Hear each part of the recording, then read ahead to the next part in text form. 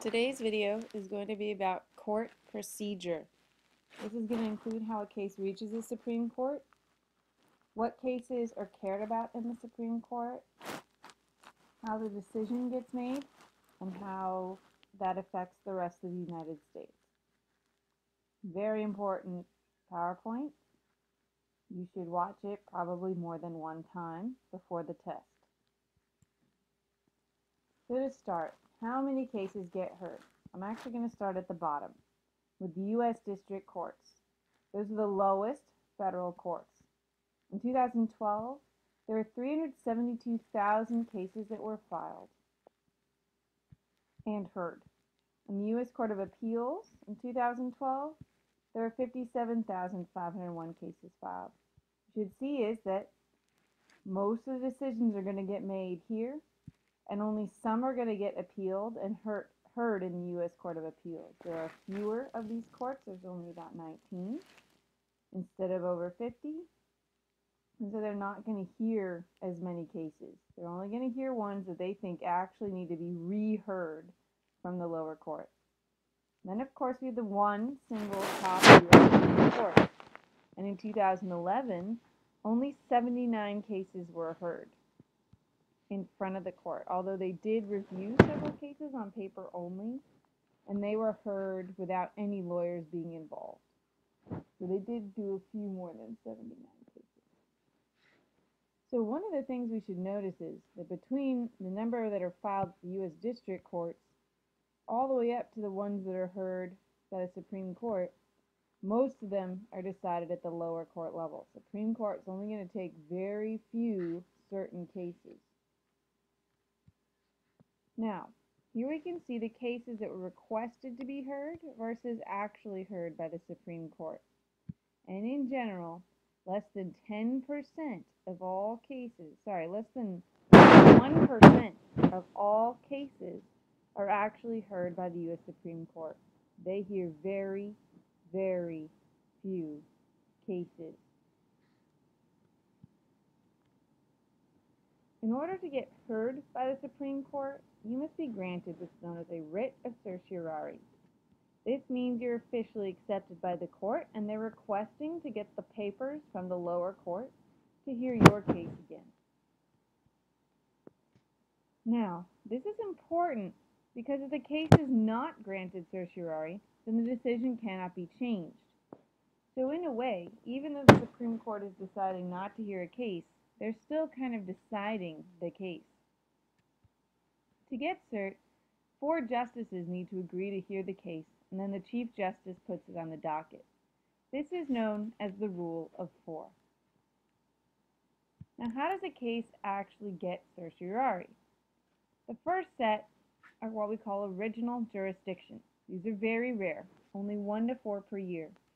An original jurisdiction means that you petition for a writ of certiorari directly with the Supreme Court. That's just the first thing that you do.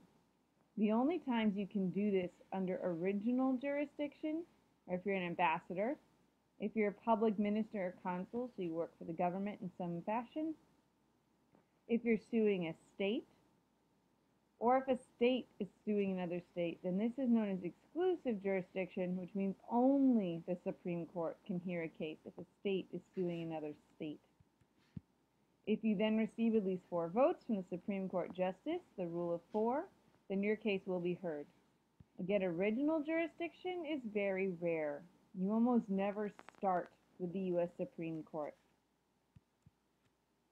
Once you get the Rule of 4, you receive your writ of certiorari. Now, appellate jurisdiction is far more common. An appellate jurisdiction means you are heard somewhere else first. You get heard in a local federal district court. So, for example, if you were in the state of Virginia and got in trouble, your case would probably start here at the state district court. If you didn't like the decision, you could appeal it to the state courts of appeals. If you don't like that decision, you could appeal to the state Supreme Court. If you still didn't like that, you could appeal to the U.S. Supreme Court. Now again, at any time, they could refuse to hear your case, and once they refuse, it pretty much means it's over, and whichever lower court made the decision, that's the one that sticks. If you get found guilty here and you try to appeal, the State Court of Appeals rejects your appeal, then that's it. Whatever happened here, being found guilty, you're stuck. Now, the U.S. District Courts, this is if you commit a federal crime, or it's, again, if you sue a state or you sue the government, you usually will start here. You could then appeal to U.S. Court of Appeals and then appeal to U.S. Supreme Court. That's the typical way of doing it, and we call that appellate jurisdiction because you're appealing decisions you don't like from lower courts, and you're demanding that a higher court hear you. And again, they can always reject your demand, and they often do. Only 1% of the cases, well, less than 1% if you're starting here, but only 1% of the cases that even make it to ask for this level get heard. So you appeal to the higher court, as we said. Then, once you get to that time, you can appeal a petition, for a writ of certiorari from the U.S. Supreme Court. You still have to receive at least 4 votes from the justices to hear that case, and then you would receive your writ of certiorari. Now, just for your information, let's look at the kinds of cases that get heard. So again, no court reviews less than 1%, the cases that get heard. A court reviews less than 1% of all the cases that they hear in the Supreme Court, get asked to hear in the Supreme Court. Okay, being a little confusing. Now, one group of people who can always appeal to the Supreme Court are what we call stay applications, trying to delay or stop an execution. In 2009, the Supreme Court granted 2 of them, denied 37. So you don't often get these, but you're always allowed to petition the Supreme Court for a stay of execution. They are the final say. Now, most cases here, we can see, originate in federal courts, and usually in the circuits, which is the appeals, the appellate courts. And only some come out of state courts. The kinds of cases, we have environmental, so looking at administrative action, the bureaucracy, Clean Water Act, someone sued the EPA, Communications Act, someone sued the FCC, immigration, taxes. Here we have other actions and agents of the United States, so again, more suing of the government, false claims, Indian Tucker, National Environmental Policy Act, so the EPA, right? They come out a lot. Voting Rights Act got heard in 2009.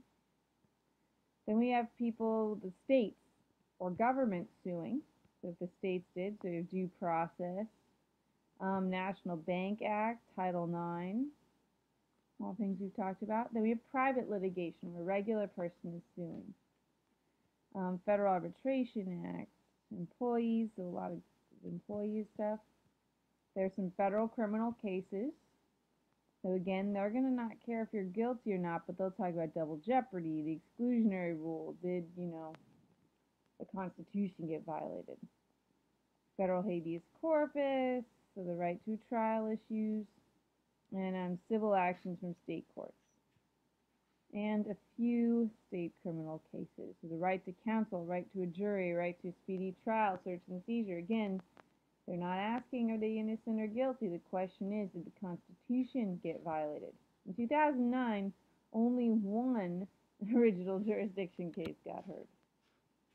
So the decision-making process. Once you get to the Supreme Court, what happens? If you're one of those lucky less than 1% of cases that actually made it here, what happens? Step 1, they're going to tell you to submit a brief. A brief is a written statement from your lawyer that gives the legal arguments, relevant facts, and precedent, the decisions from previous courts on the same type of case. A brief is actually quite short. They usually are around 50 to 100 pages long. You submit these usually a month before you have to show up in court. Other briefs that can be submitted during this time period are known as amicus curiae briefs.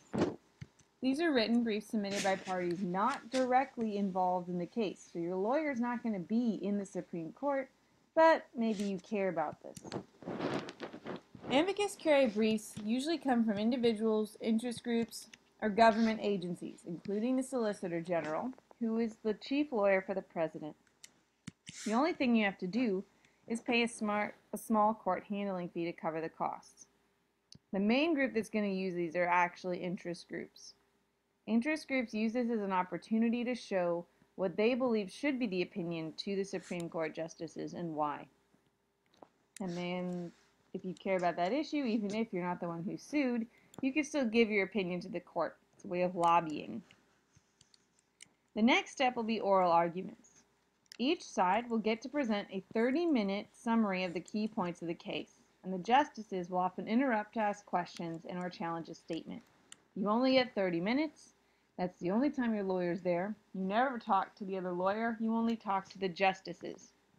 And they may eat up your time by talking. Once that hour is up, that's it for the lawyers, and the next time this case is discussed is in the conference. This is bi-weekly, and the justices meet to discuss the cases they have heard. All 9 justices are present. It's very secretive. Nobody else is ever in the room with them, so they're just the 9 justices. And the justices debate the cases. And they don't keep any minutes, so there's no notes that they keep. So we never really know what they debated and what they said. What we do know from retired justices is they go around in order of seniority, so who's been there the longest, and present their views. Oldest goes first, youngest goes last. Then they vote.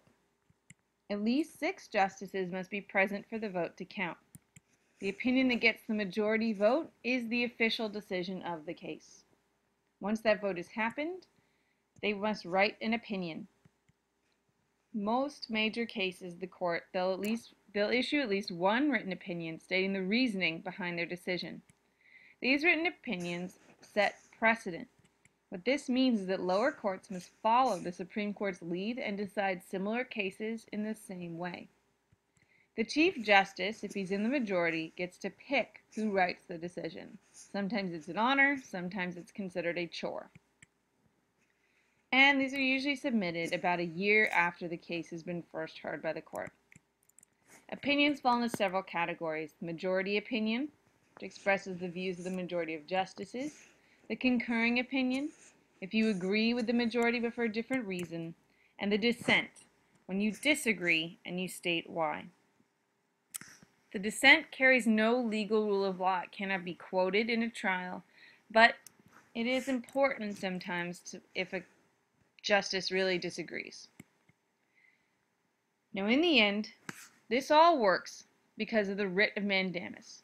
The lower courts are obligated. It means they must follow the higher court's decision. So if the Supreme Court decides something, all the other courts have to decide it in the same way. This is what we call setting precedent. If the state Supreme Court decides something, all the other state courts in the same state have to decide the same way as the state Supreme Court. The U.S. Court of Appeals decides something. Unless the Supreme Court changes it, all the other lower courts have to decide it in the same way. States are considered to be lower than the federal court system. So the federal court would be the top, the states would be lower. And precedent. This is when a legal case establishes a principle or rule that a court must follow any case that's similar. This is the Supreme Court's power. All lower courts must use their precedent to make decisions in all similar cases.